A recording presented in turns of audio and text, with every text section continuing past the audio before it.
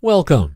We are This Week in Amateur Radio, North America's premier amateur radio and technology news magazine and bulletin service of the air. Here are the stories that are trending as we come to air this week. A radio amateur receives a patent for real-life cloaking technology.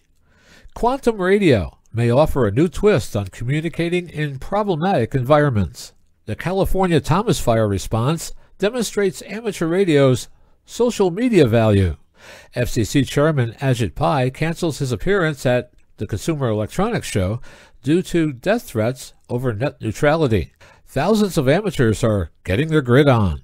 An Urban Explorer's video reveals a side of the old Hera Arena that's hardly ever been seen. No sunspots are making propagation a little weird, and Bulgaria finally ends its telegram service. We will have details in this week's report. These headline stories will come to you in a moment, along with this week's special features. We'll visit with Bruce Page, KK5DO, and get an update from AMSAT and what's new with all those amateur satellites orbiting the planet. Our technology reporter, Leo Laporte, W6TWT, will be here with all the latest internet and technology news. Australia's own Arnold Benchop VK6FLAB says it's not slippery, and other lessons he's learned. Our own amateur radio historian, Bill Continelli, W2XOY, will be here to begin his series entitled Amateur Radio History Headlines. We'll have an update on some interference from those inexpensive Chinese handhelds. And are you experiencing extraneous noises or RFI on your ham rig in your home or in the car? We will have a talk given by Ohio trucker Jerry Stanford, N8YMP, who dealt with RFI in his truck, as we accept this talk from the 1995 Hamvention. All that and more is straight ahead as edition number 984 of North America's premier amateur radio and technology news magazine and bulletin service, This Week in Amateur Radio, takes to the air right now. Reporting from our headquarters studio facility in Albany, New York, where it's been below zero for days, I'm W2XBS. And reporting from the lake effect snow capital of the world, Syracuse, New York, I'm Chris Perrine, KB2FAF. And reporting from the below zero tundra of these western Catskills of New York, I'm Don Hulick, K2ATJ. And from our Central Florida News Bureau, where the weather is still a bit chilly, I'm Fred Fitte, November Fox 2 Fox. 30 minutes of solid amateur radio news begins now. Remember all the technology that was in use in the Star Trek television series? Well, yet another piece of Star Trek technology has made it into reality. Nathan Chip Cohen, W1YW of Belmont, Massachusetts, the founder of Fractal Antenna Systems, Inc., and inventor of the fractal antenna, has been granted a patent for deflective electromagnetic shielding, essentially cloaking technology to defend against detection by radar and similar technologies. Ham radio experimentation can lead to some pretty cool inventions, Cohen said in response to a recent QRZ forum post about the patent. Let's keep that spirit alive in 2018. The patent covers electromagnetic cloaking deflection of, among other things, satellites, rockets, towers, antennas, vehicles, body coverings, ships, spacecraft, and even people.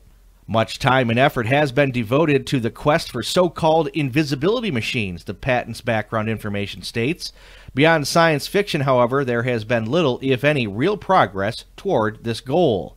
According to the detailed description, the technology provides one or more surfaces that act or function as shielding and or cloaking surfaces, for which at least a portion of the surface includes or is composed of fractal cells, small fractal shapes functioning as antennas or resonators, placed sufficiently close to one another so that current present in one fractal cell is replicated or reproduced to an extent in an adjacent fractal cell. Without being limited by any theoretical explanation, surface plasmonic waves are believed to cause such replication in conjunction with evanescent waves. The resulting surface would deflect around an object.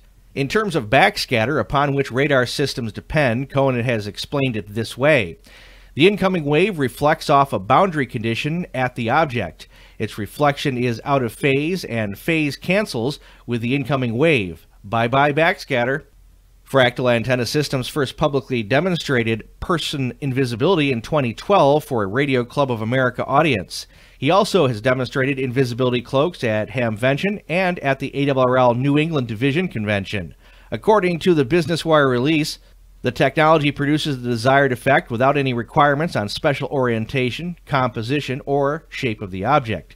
The cloak deflector can be very thin, and the effect can happen over a wide bandwidth. The company noted that cloaking applications concentrate on microwave and infrared wavelengths, although the technology and patents apply to visible light as well. Camouflage and projection methods are easier and cheaper at making something disappear to the eye. But at radio and heat wavelengths, the cloak technology is an important enabler. Cohen62 applied for the patent in 2012. An ARRL Life member and active DXer, he has been a radio amateur for more than 50 years.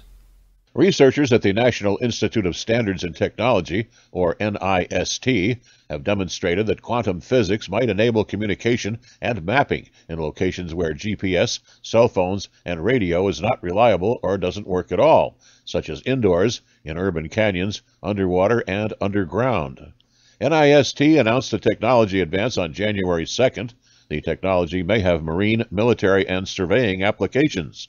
The NIST team is experimenting with very low-frequency, digitally modulated magnetic signals, which propagate farther through buildings, water, and soil than conventional electromagnetic signals at higher frequencies. The big issues with the very low-frequency communications, including magnetic radio, are poor receiver sensitivity and extremely limited bandwidth of existing transmitters and receivers. This means the data rate is zilch, said NIST project leader Dave Howe, AD0MR.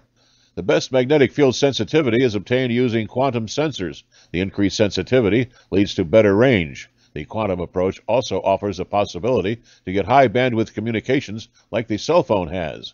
We need bandwidth to communicate with audio underwater and in other forbidding environments, he said. NIST researchers have demonstrated detection of digitally modulated magnetic signals by a magnetic field sensor that relies on the quantum properties of rubidium atoms. The NIST technique varies the magnetic fields to modulate or control the frequency, specifically the horizontal and vertical positions of the signal's waveform produced by the atoms. NIST developed a direct current magnetometer that uses polarized light as a detector to measure the spin of the rubidium atoms in a tiny glass cell induced by magnetic fields. Changes in the atom's spin rate correspond to an oscillation in the DC magnetic fields, creating alternating current voltages at the light detector and are more useful for communications. Atoms offer a very fast response plus high sensitivity, Howe said. Classical communications involve a trade-off between bandwidth and sensitivity. We can now get both with quantum sensors.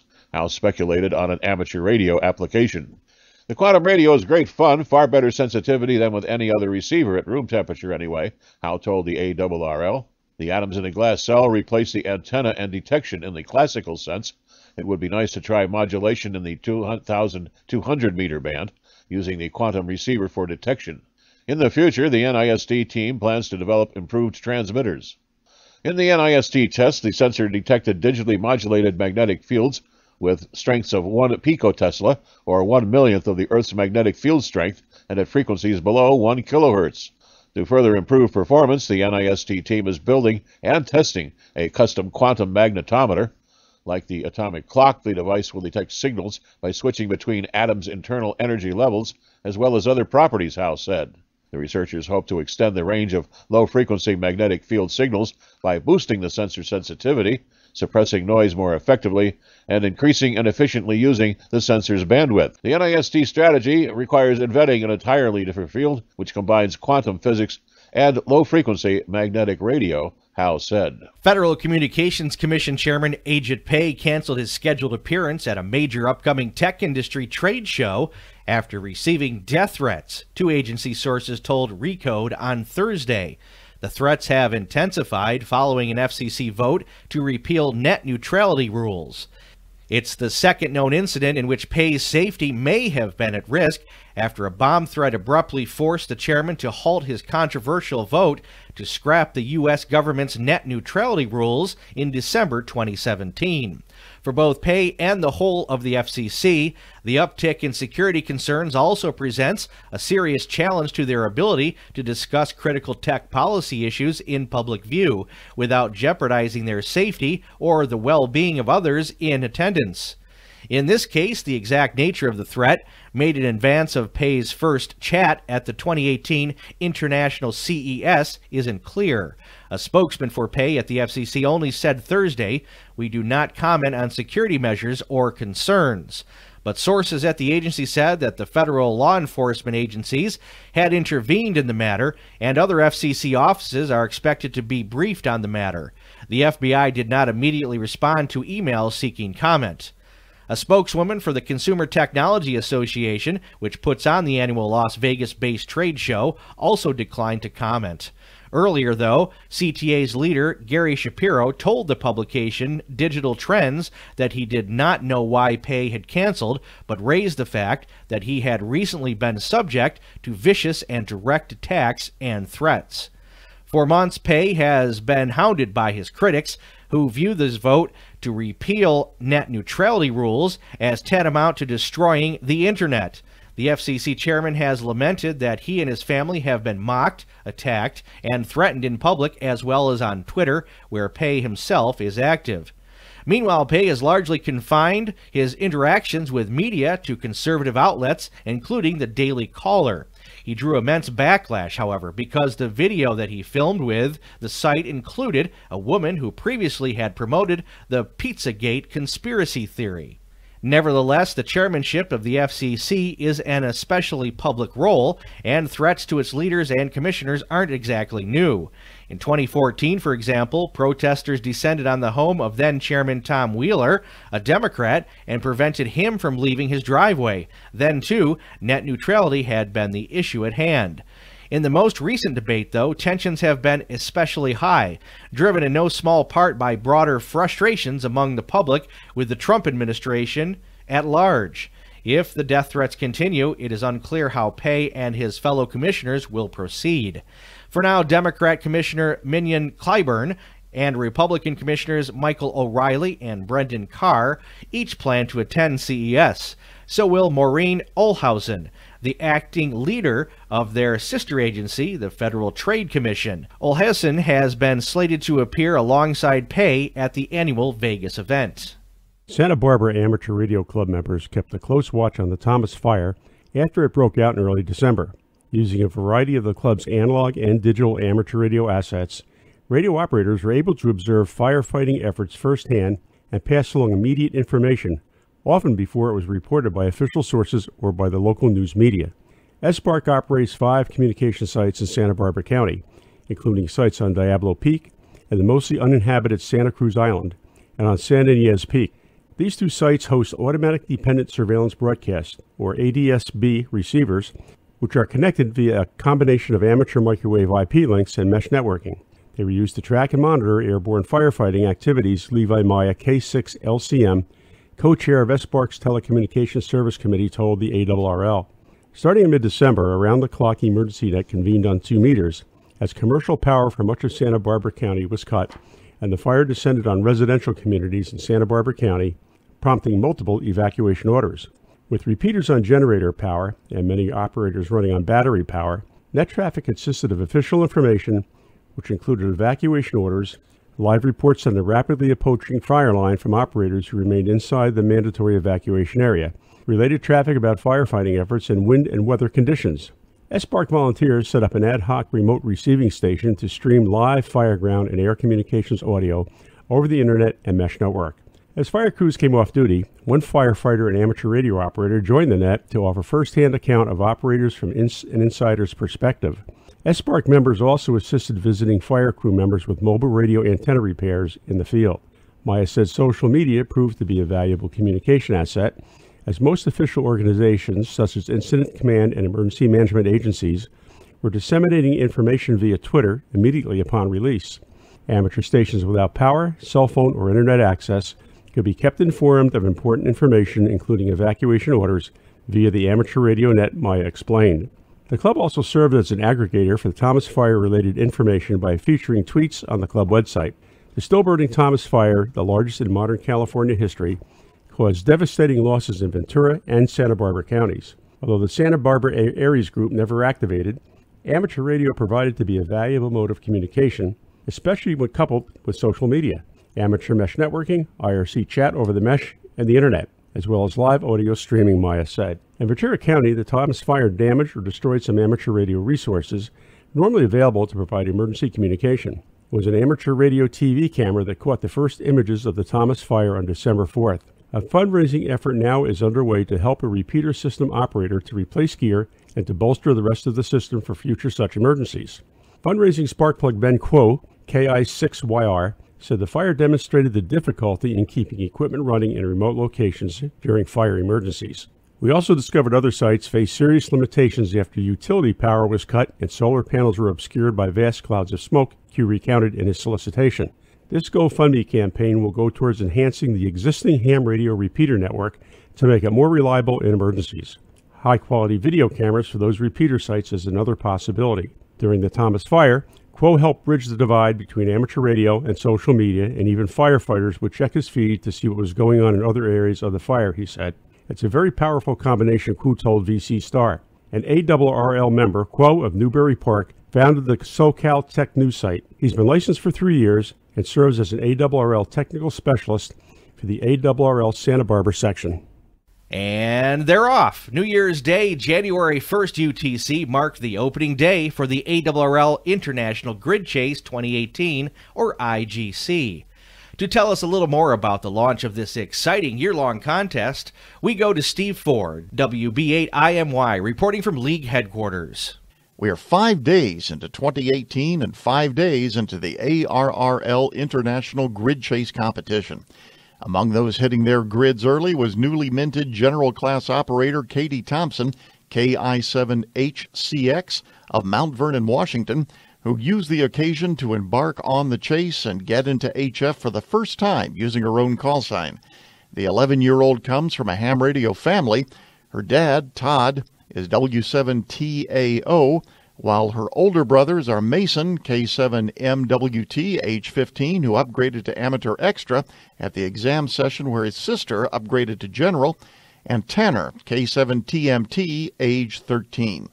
The chase is off to a rousing start with more than 5,500 participants from around the globe already showing up on the leaderboard. Point totals for the International Grid Chase are shown for confirmed contacts only. While the leaderboards are not based on real-time data, they're updated several times a day. All contacts on all bands except 60 meters are valid for the grid chase, provided both stations upload their logs to Logbook of the World and get a match. The objective of the year-long event is to work stations in as many different Maidenhead grid squares as possible. Each new grid square contact confirmed through Logbook of the World will count toward your monthly total. Stations do not have to exchange grid squares for a valid contact, although it's anticipated that many operators will do so. Some rare grid squares will be in demand. Members of the Marconi Cape Cod Radio Club, KM1CC, at the Cape Cod National Seashore will activate rare grid square FN51 on January 18th and 19th for the International Grid Chase. Complete details of the ARRL International Grid Chase appeared in the December 2017 issue of QST. For more information, contact the ARRL Contest Branch. We will have continuing coverage of the ARRL Grid Chase contest throughout the coming year. You're listening to North America's premier amateur radio and technology news magazine of the air. We are This Week in Amateur Radio, distributed worldwide at twiar.net. Reminiscent of underwater footage from a TV documentary about the discovery of a long-lost vessel, a recently posted YouTube video takes a deep dive into the innards of the former Hamvention venue, Hara Arena, and has been attracting notice within the amateur radio community. The narrated video probe was posted December 22nd by Once Occupied, an urban exploration group that originated in Dayton, Ohio. It's not the first video of the derelict Hara Arena since it closed. Then anything is thought to be of value inside was auctioned off. The IRS put the Hara Arena complex itself on the auction block last August to satisfy a tax lien, but no successful bidder was ever announced. It's not clear whether the three-person once-occupied expedition had permission to be inside the arena, nor how the individuals, who do not identify themselves, gained entry to the building. Among the more fascinating revelations was how much equipment, event paraphernalia, and just plain debris remained inside the 165,000-square-foot Hara complex, which included an apartment. "This is creepy and surreal, but I couldn't turn it off, and I had to watch the whole thing," said Pete Varus, NL7XM, the QCWA's official call sign historian, who shared the video with his colleagues at the QCWA Board of Directors. "You'll recognize entire areas that teemed with activity during every Hamvention," he continued. "It looks like raw footage from Chernobyl after the Russian nuclear disaster." The urban explorers were a bit more mundane. The facilities included a pub bar, a ballroom, a conference center, ice rink, and 4 exhibition halls. The place is huge. The narrative posted more than a 20-minute video clip. As the once-occupied team noted, Hara Arena over the years has played host to sports teams and top entertainers, including Elton John and the Rolling Stones, as well as to Hamvention. Hara's shutdown in 2016 in part forced Hamvention's move to its current venue at the Greene County Fairgrounds and Expo Center in Xenia. A lot of this particular video covers the parts of the Hara never seen by Hamventioneers, including catwalks, tunnels, behind-the-scenes rooms, and facilities, such as offices, kitchen areas, and storerooms, some of which still contained unopened goods and supplies. File cabinets still store paper files, and abandoned computers and other equipment are scattered about. At least one box the group encountered contained new T-shirts for a sports team that once made its home there. Some areas of the building's interior seem to have been hit by a tornado. Other explorers didn't appear to take anything from the Hara or disturb what remained behind. Our passion is exploring abandoned places. We explore because we love adventure and the thrill of the hunt, Once Occupied says on its Facebook page. Documenting our journeys through digital media allow us to share the stories of the past. The group warns that such exploration is not without risk and not for everyone. The AM Rally special event once again is inviting operators to explore the original phone mode over the February 2nd through 4th weekend. Co-sponsor Clark Burgard, N1BCG, said the event is intended to be both fun and educational and encourages all amateur radio operators to get on AM, possibly for the first time. Because of resurgent interest in AM, the event is also an opportunity for amateurs new to AM to learn about proper settings and get the most performance out of their station, whether it's modern, vintage, tube, transistor, software-defined, military, boat anchor, broadcast, homebrewed, or commercially made, Burgard said. The AM Rally website includes tips and suggestions for various transmitter types, as well as links to additional information. Certificates will be awarded for most states contacted and most contacts overall made by stations in 5 power output classes. Some special recognitions will be made on an ad hoc basis, Burgard said. The AM Rally gets underway at 0000 UTC on Saturday, February 3rd, and concludes at 0700 UTC on Monday, February 5th. Bands include 160, 80, 40, 20, 15, 10, and 6 meters. The 2017 AM Rally, which was held in April, was a huge success with nearly 1,500 contacts reported on the 72 logs submitted. Are you ready for another trip into amateur radio history? I'm Bill Continelli, W2XOY, and I'll be back in a moment with another edition of the Ancient Amateur Archives, here on This Week in Amateur Radio. Radio Amateurs of Canada, or RAC, has announced a new partner with Radioamateur du Québec, or RAQI. In October, RAC and RAQI representatives convened to consider how the two organizations could work together for mutual advantage. One area is to combine outgoing QSL Bureau efforts.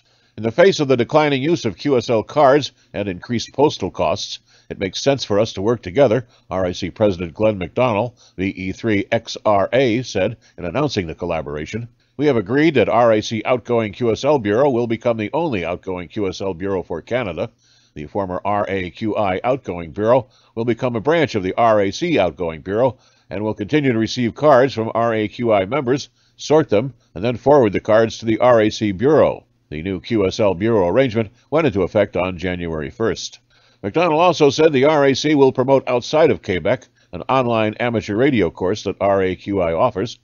For Canadians who are working to obtain their amateur radio certification, this will make available another method that's particularly useful for those unable to attend courses offered by local clubs. This is Bill Continelli, W2XOY, with Amateur Radio History Headlines. 1894 through 1899. Marconi conducts his wireless experiments in Europe and sends a message across the English Channel. The first article on building a wireless set appears. 1901. Marconi sends a wireless signal across the Atlantic. 1900 through 1908. Thousands of Americans experiment with wireless. Few at this time are interested in it as a hobby only. 1904. J.A. Fleming develops the two-element diode vacuum tube. 1906. Lee DeForest develops the three-element triode vacuum tube. R.A. Fessenden uses the Alexanderson alternator to make the first voice and music transmissions. 1908. A possible beginning of amateur radio. Prior to this time, interest in wireless had primarily been either as an experimenter or as an entrepreneur. By 1908, definite hobby interest exists among users. 1909. The first radio clubs are formed. Spark and the long waves between 300 and 6,000 meters are king. This has been Amateur Radio History Headlines with Bill Continelli, W2XOY, for this week in Amateur Radio. On Saturday, December 16th, 103 new radio amateurs passed their examination and entered Cuba's third category license, CL prefix, while about 100 expanded their privileges by moving to the country's top categories, CM and CO. 98% of the promotion passed this official exam, exceeding by 8% the exam of the first semester of the year. The Federación de Radio Aficionados de Cuba, FRC, continually grows and directs their action to increase its presence in mountainous and inaccessible localities, as well as to elevate the number of women and youngsters amongst its members. I'm Steve Ford, WB8IMY, and I'm speaking with Bob Allison, WB1GCM, the ARRL Assistant Laboratory Manager and our tester for product review. Hi, folks. And Bob, you were telling me just a moment ago, in fact, that some overseas manufactured FM handheld transceivers have actually been caught in the act of causing interference. Yes, I've just recently got reports from California that the inexpensive handheld transceivers have a batted harmonic on 70 centimeters. That is a third harmonic, which is higher than allowed by FCC emission standards. It is getting into the inputs of 70 centimeter transceivers. If you take the 2 meter frequencies and multiply it by 3, they fall into the 70 centimeter ham band. Yes, they do. I guess that's a good thing, I suppose. However, the third harmonics of 2 meters, and some of the operators have the inexpensive transceivers. They've been traced down, and they've found out that these guys, when they're on 2 meters with these inexpensive handhelds, are now getting into the 70 centimeter repeaters out in California. 70 centimeters is used quite a bit out there because of the needs and all the uses. So this is the first time that we've heard about it. We're just learning about that at this point in time. And it's the first example of these inexpensive handhelds harming other radio communications. Fortunately, it's our communications and not another radio services. If that should happen, that's a bigger problem. Much bigger. So, in other words, these guys, if I understand you correctly, they're operating on 2 meters with these little radios. But when they're operating on 2 meters, they're generating a harmonic up on 70 centimeters. A third harmonic, yes. And interfering or keying up a repeater there. Correct. That's what's happening and causing interference. Wow. Real-world interference from these things. Absolutely. Well, I hope you're on top of it, Bob. Oh, yes, we are, indeed. Well, thank you very much, Bob. You're welcome. We are This Week in Amateur Radio, your amateur radio and technology news magazine of the air, available online at www.twiar.net. And now with the latest technology news and commentary from Petaluma, California. This Week in Amateur Radio is proud to present Leo Laporte. Leo Laporte, the tech guy. Come on, take a free ride on the tech train. And did you see the article in the Wall Street Journal? I thought this was out of The Onion a couple of weeks ago. Millennials discover new way to get TV free. Take out an antenna. And they interviewed these kids in their 20s. I didn't know this still was around. You can get, did you know? You put an antenna up and you can get TV free? They were like shocked. Amazing. You can get, did you know there's TV floating through the air all the time? And all you need is this little device and you can watch it at no cost to you. The Wall Street Journal article titled Millennials Unearth an Amazing Hack to Get Free TV. The antenna.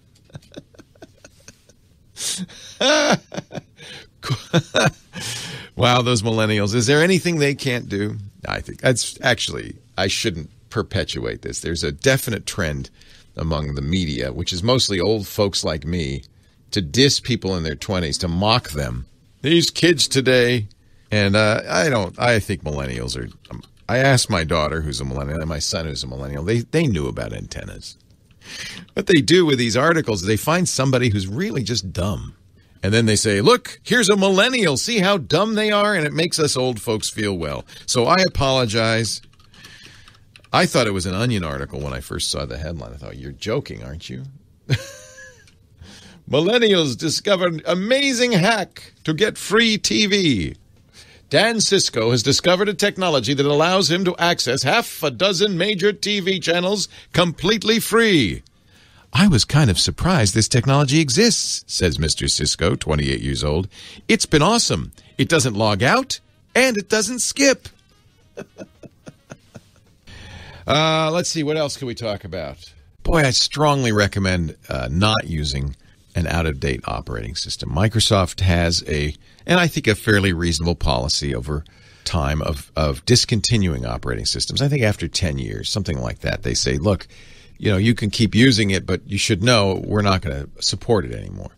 And most importantly, we're not going to support it with fixes. Humans are fallible. There is no perfect human.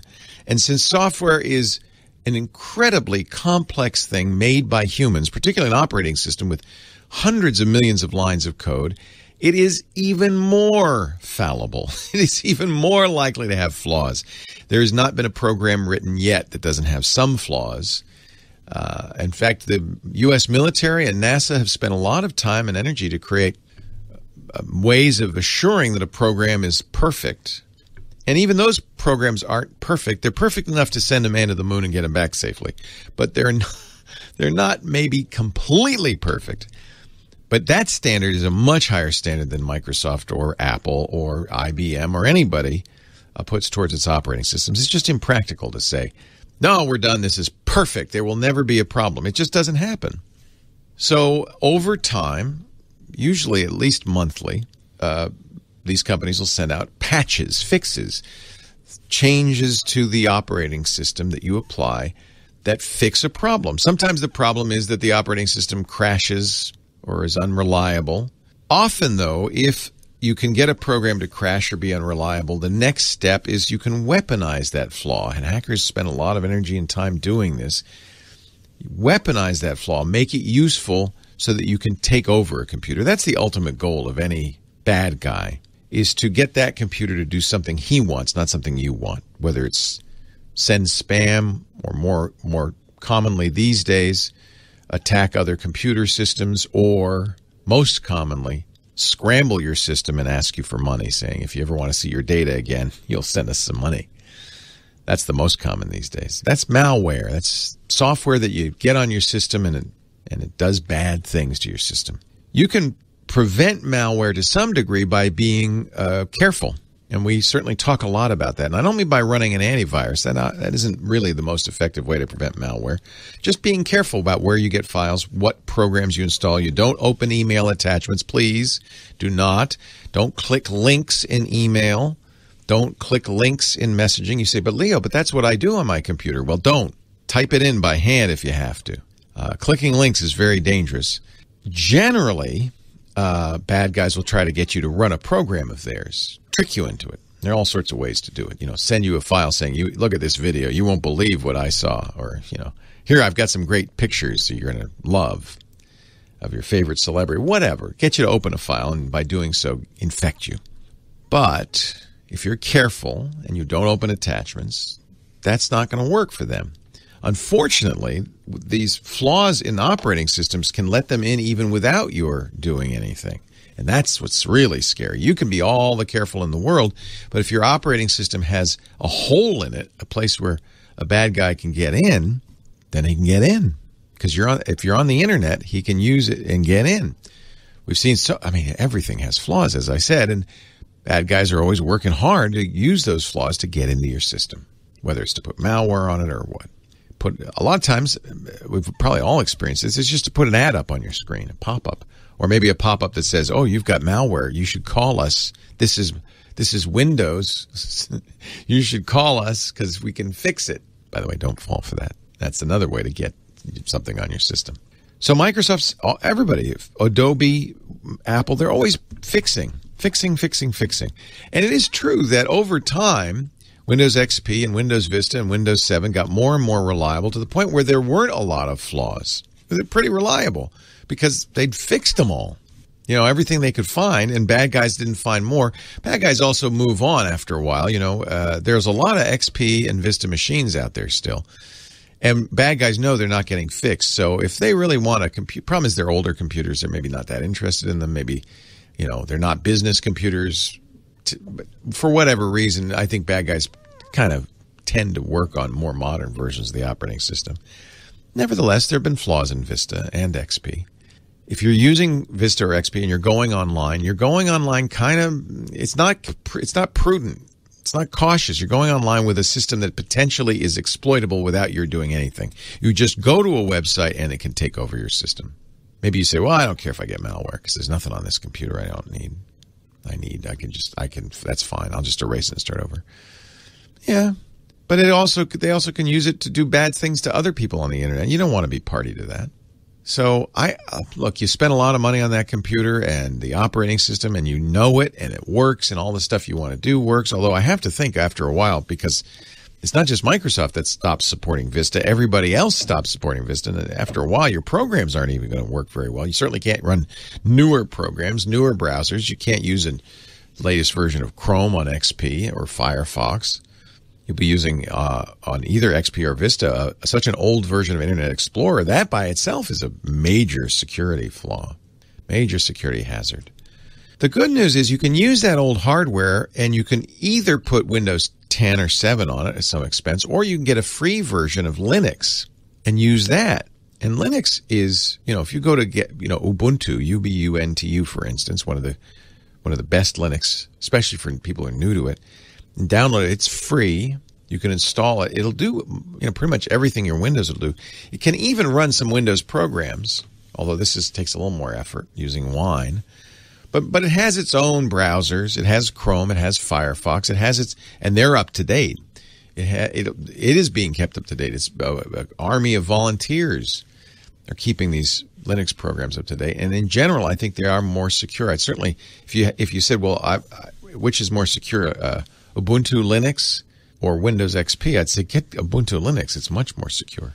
Or maybe look at a Chromebook. Maybe get a new computer and get a Chromebook that is a super secure system and has always been kept up to date.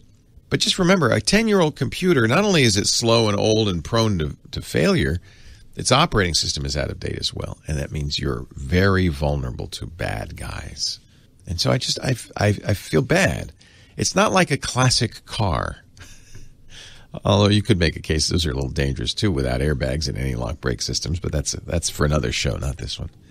It is really just an old piece of software on old hardware, and it's dangerous to use both for you and the internet at large. Leo Laporte, the tech guy. This is one of those reports I'd prefer not to make. This tragedy is supposed to remind us of how dangerous tower work can be, despite years of our own personal experience. In Cleveland, North Carolina last year, 3 men fell 1,000 feet to their deaths. The 3 people ages 40, 19, and 16 years old shall go unnamed here, but they were painting a 1,500-foot tall broadcast tower owned by WFMX-FM. There was a problem with the winch used to raise and lower the work platform they were using during this tower painting job. The cable became disconnected from the winch, which allowed the basket and the 3 men to fall to their deaths. No foul play was suspected.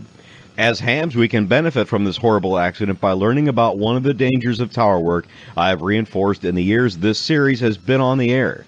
Since, as hobbyists, we can pick and choose our tower jobs, the ones you should always refuse are the ones where your safety is obviously and totally in the hands of another person.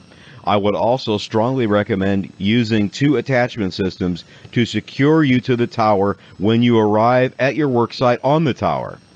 When I'm working on a sidearm, I strap myself to the sidearm and to the tower. If the sidearm broke away, the heavy strap above me would catch and hold both me and the sidearm.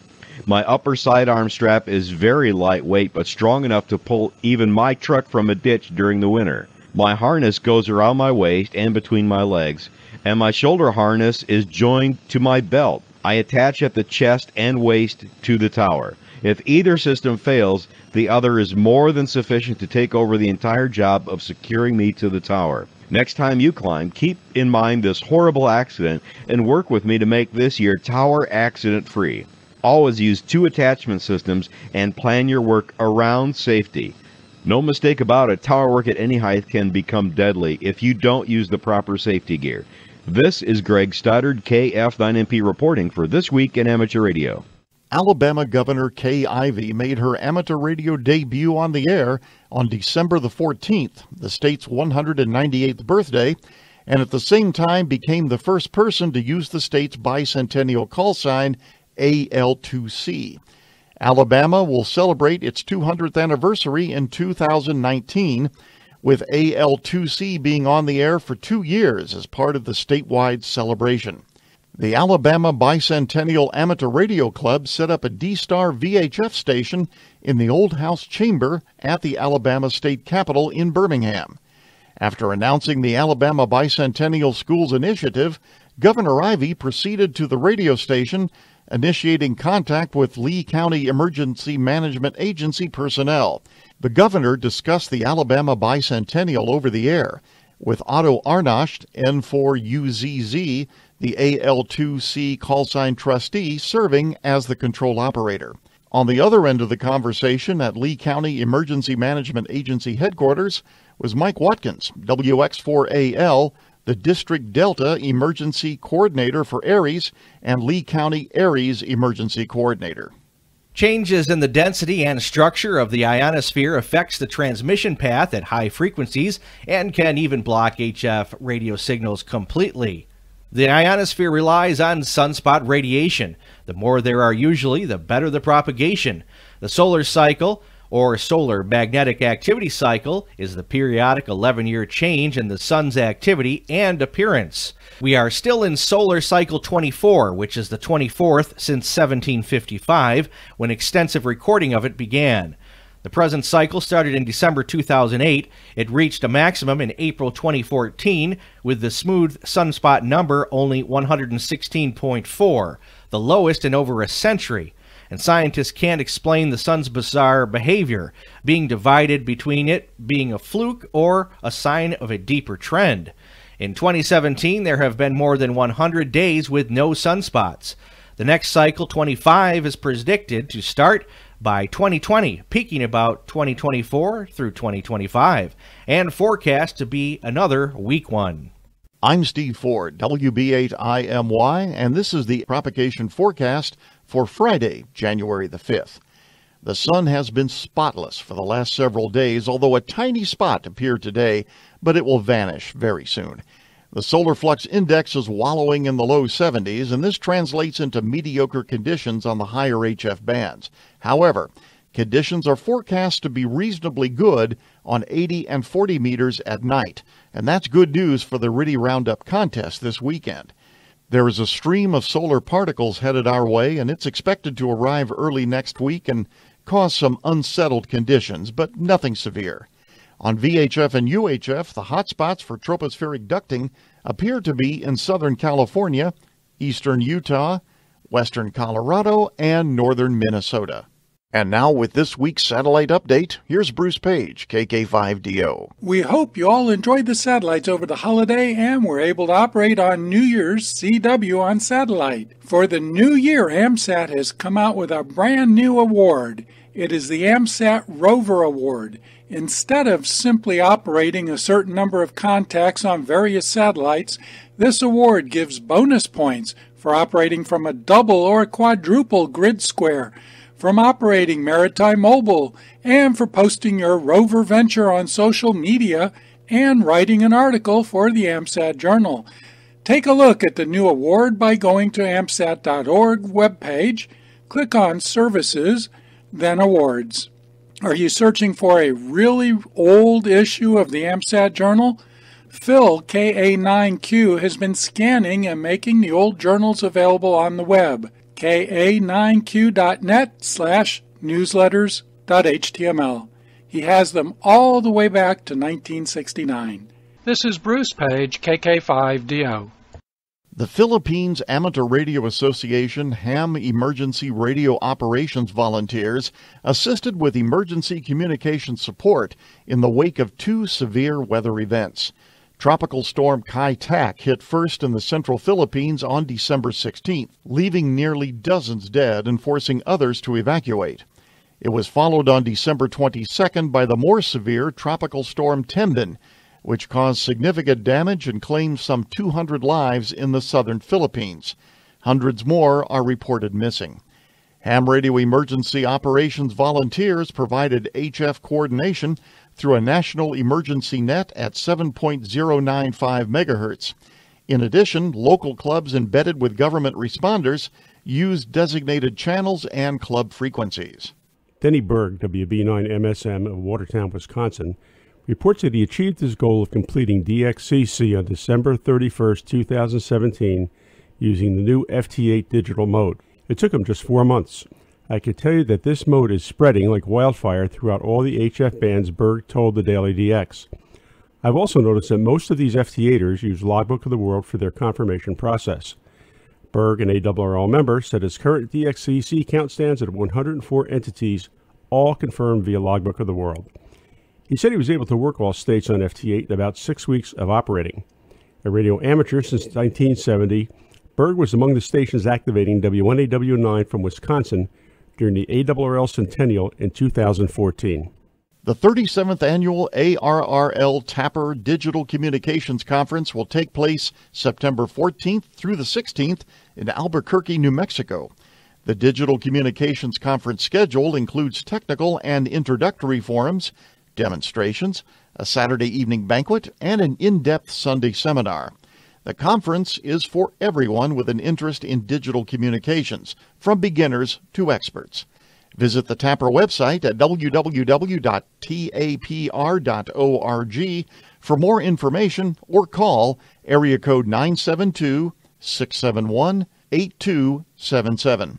From the Minnesota studios of the Radio Amateur Information Network, I'm Kent Peterson, KC0DGY, sitting in for the Late Up Will Rogers with this rain report for December 30th. Are you experiencing extraneous noises or RFI to a ham rig in your home, car, or recreational vehicle?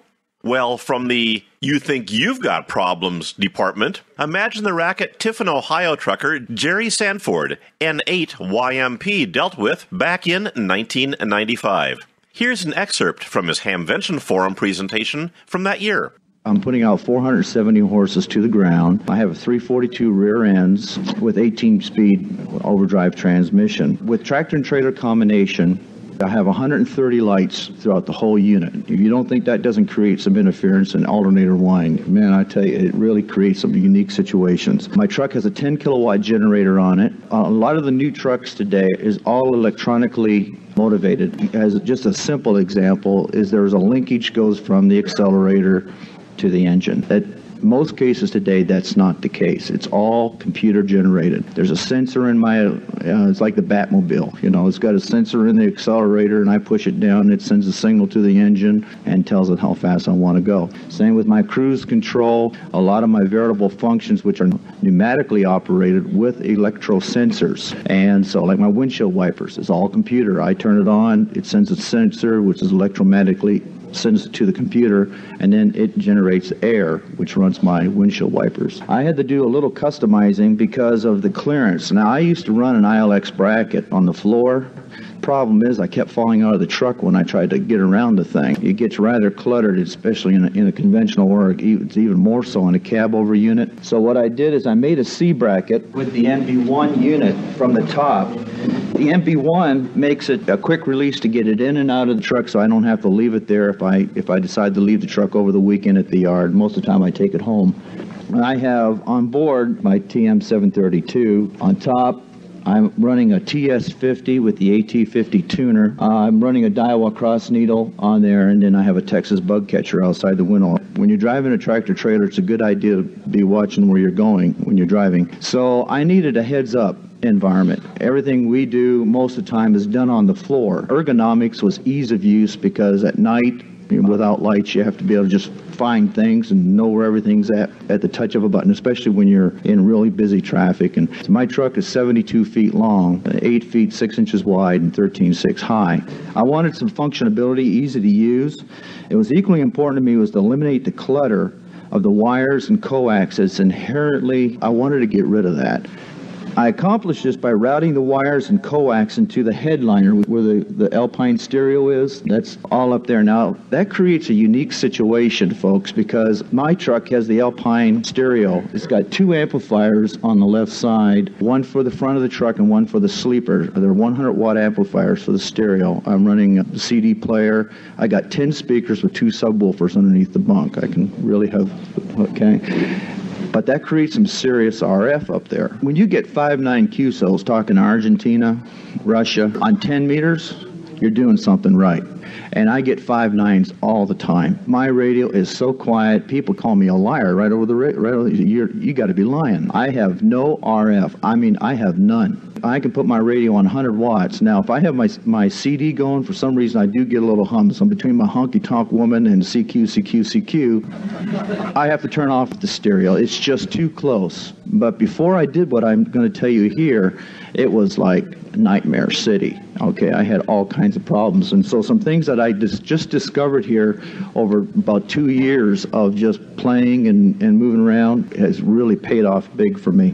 First, run shorter length of power cable to the battery. A lot of people run it directly, and I'm talking trucks here now. I had 25 feet of 10-gauge, really high-quality wire going all the way from the radio to the batteries. Now, I have 4 batteries. Believe it or not, and I haven't figured this out yet, when you run the batteries, they're in parallel. The 3rd battery to the right on my radio is the quietest. I haven't figured that out yet. I cannot figure out why. Batteries sing. They do. They sing big time. They sing. That's the best way I can describe it. You put it on the left side of my battery, and you take everything I got right here and throw it out the window. The 2nd battery is a little bit better. 3rd battery is nothing.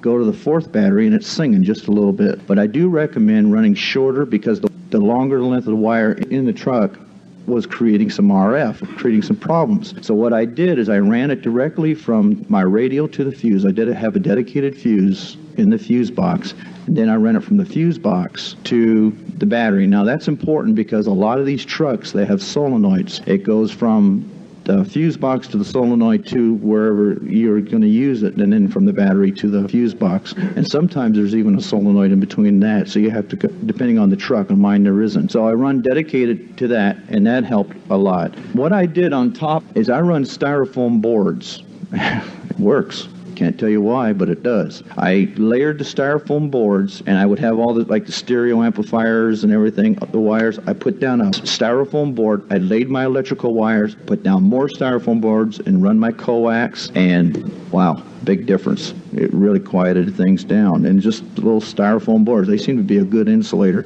Use only high-quality coax. I can't stress this enough. the Peterbilt has just a standard RG58 foam-filled trash, okay? It was really creating some problems for me in this environment. And I went to a polyethylene coax. Teflon's even better. I could only get polyethylene at the time. So I went to that, and it works well. I'm using RG58 coax with the rubber boots, currently 259 connectors. I would like to go to the end connector. You may end up spending 60 to 80 bucks on coax, but I found it to be the better way to go. It's such a hassle in doing something over again. I think you all know what I'm talking about. It's hard enough to do it the first time, but it's a real pain to do it a second time. But the only wires behind my radio is the wire going from the AT50 tuner to the TS50, and then out of the top I have it going to the dial meter. But that's the only wires you see in my truck. The wires go up through the headliners like I described. Most mirror brackets are hollow. You don't have to have things coming out of the wings of the window. If it don't bother you, then you can have wires run out the window, but it bothers me. So I have them running right out the mirror brackets. And my boss liked the idea so much on my last one, we now have our Peterbilts custom molded that way. All the coax goes out right to the antenna. It's very important to make sure your mirror bracket, of course, is grounded. Some units do have a, what they call it, it's like a honeycomb shell composite body, and that doesn't create a real good ground situation. Mine's aluminum and fiberglass and everything, and everything is really well grounded. But just to make sure, on the bottom, I run good ground wire on the inside of the bottom mirror bracket right here, back to the frame, and I got a real good ground. My antenna is a Texas bug catcher, and it does too. I have to clean the thing all the time. I was running a Hustler system, but I thought you guys would like to know this, because, you know, experience, sometimes if you can learn from somebody else. Hustlers, I was running the super resonators, and I had two problems. I had a 10, a 40, and an 80. First, my boss, and I have the greatest boss, but he didn't like this Martian-looking setup going down the road. They call me Moon Man at work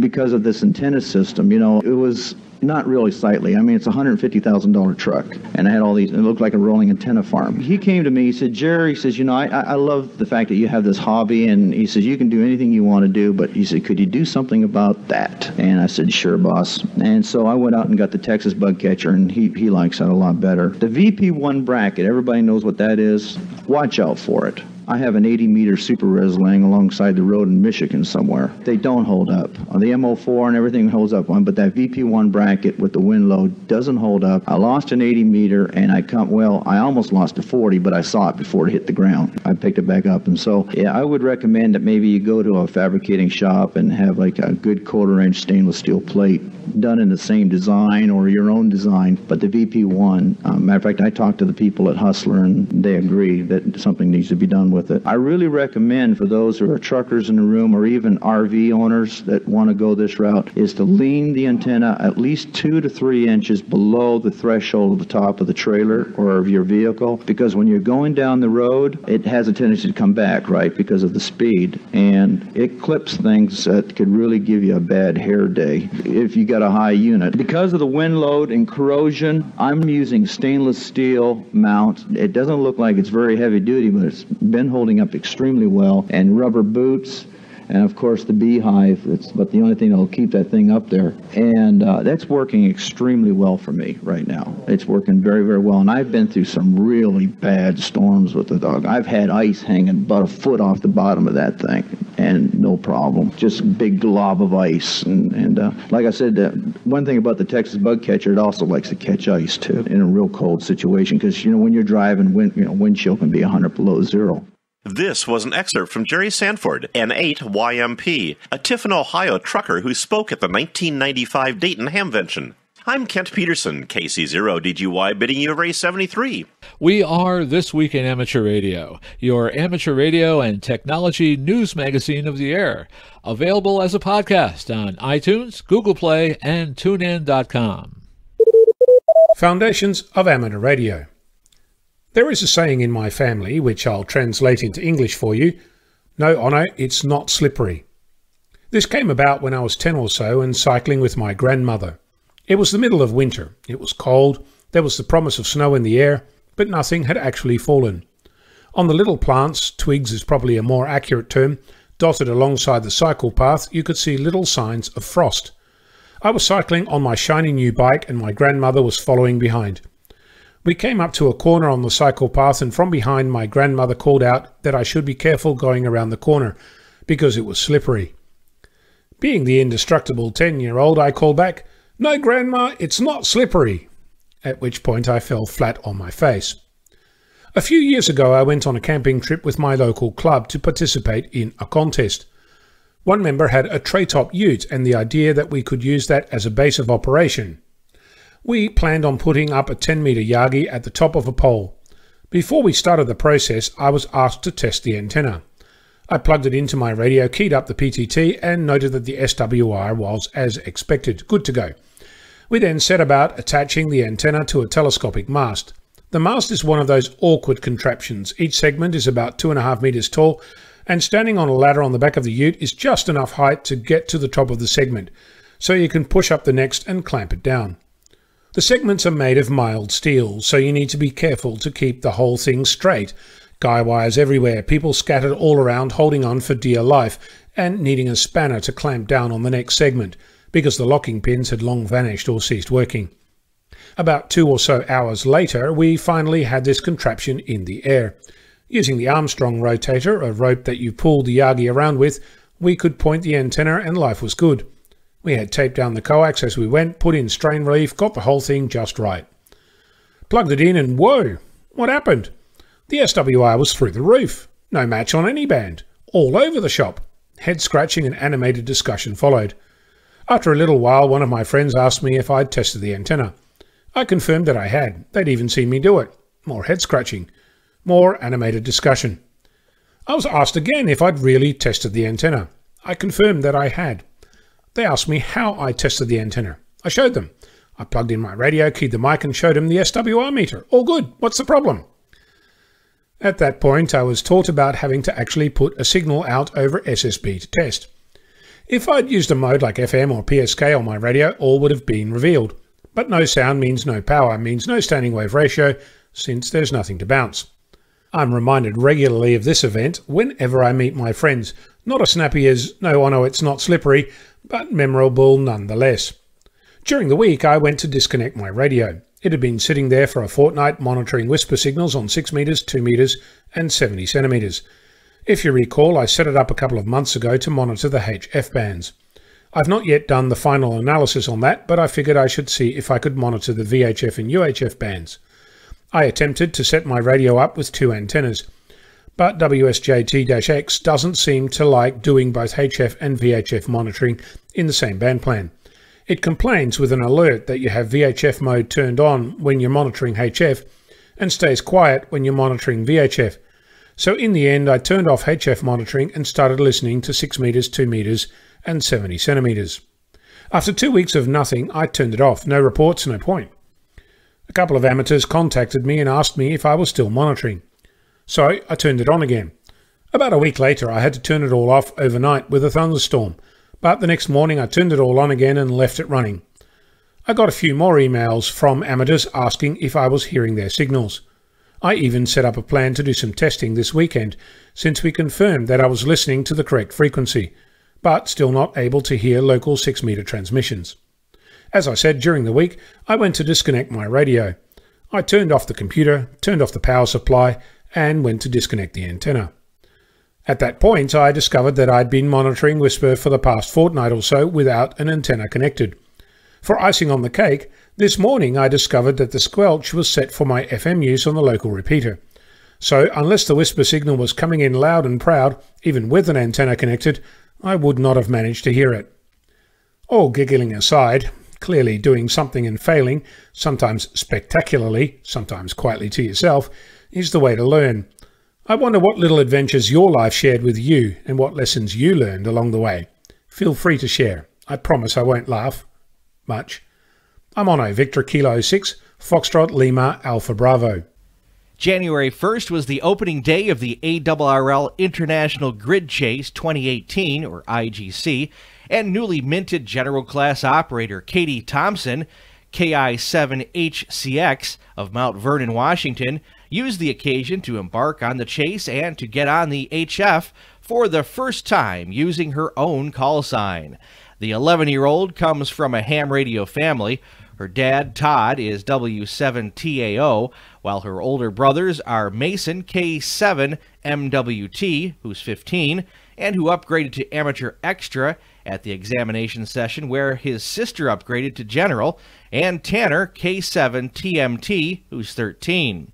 She called CQ grid square chase on 20 meters and very quickly made 44 contacts, her dad told the ARRL. She was very excited to work her first pileup and even had 2 Japanese stations. She's anxious to continue participating in the grid square chase.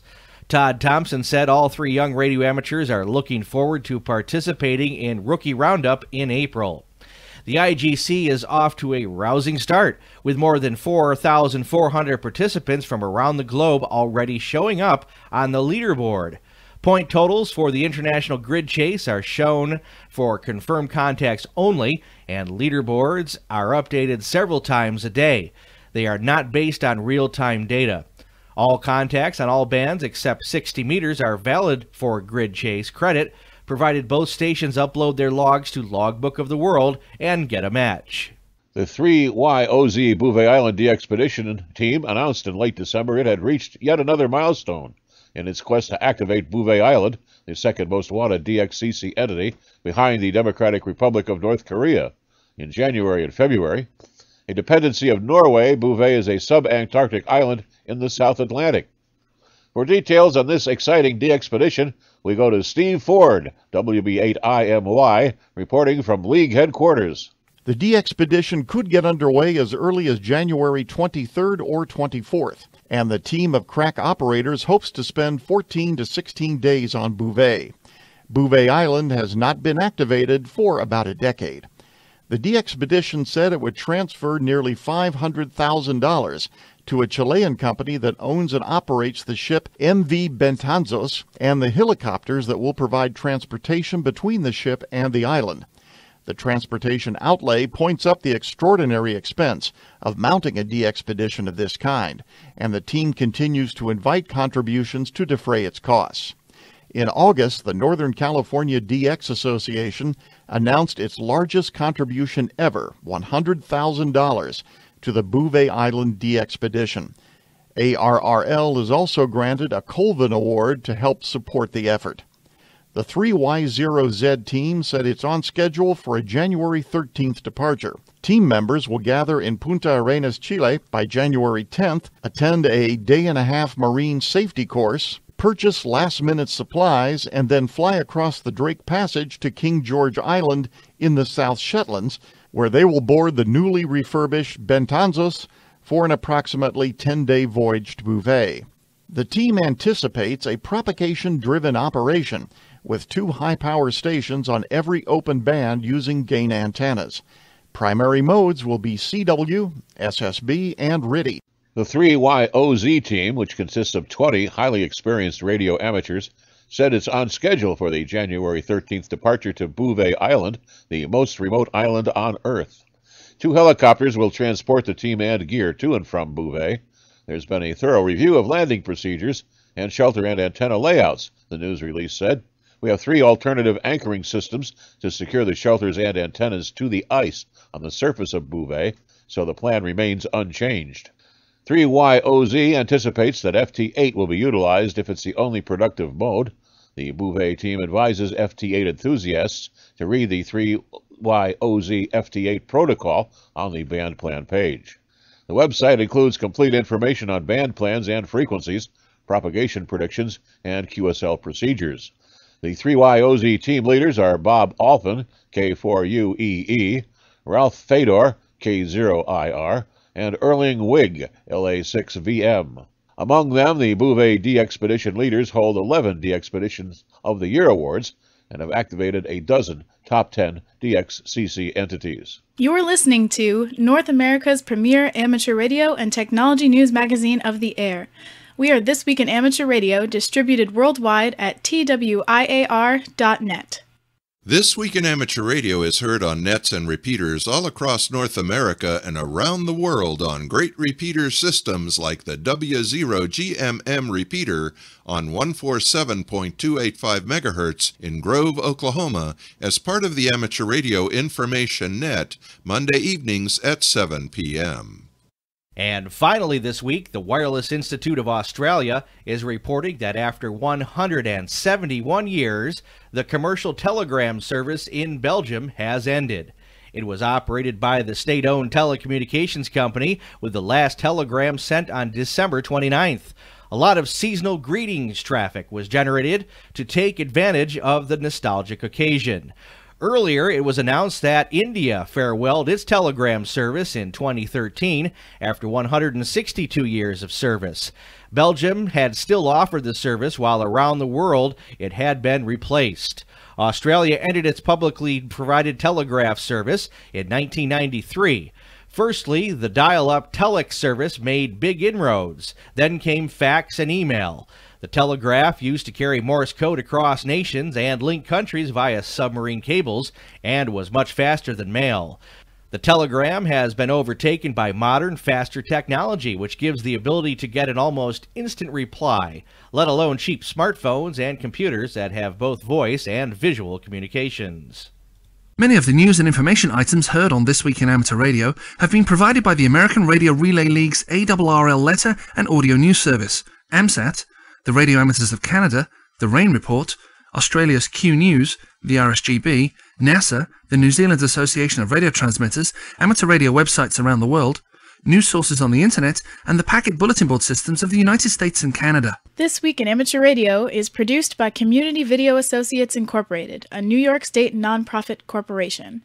If you would like to become an affiliate, submit news items, send us comments about the weekly amateur radio bulletin service, or just to support us, please get in contact with us via our Facebook page. Just log into Facebook and search for the group This Week in Amateur Radio. You can also find us on Twitter at twitter.com/TWIAR. For program audio, archives, and the latest amateur radio news, visit our website at twiar.net. This Week in Amateur Radio version 2.0 is produced and distributed under a Creative Commons non-commercial share-alike license. Now, for the staff of This Week in Amateur Radio, this is Jessica Bowen, KC2VWX, saying 73 until next week.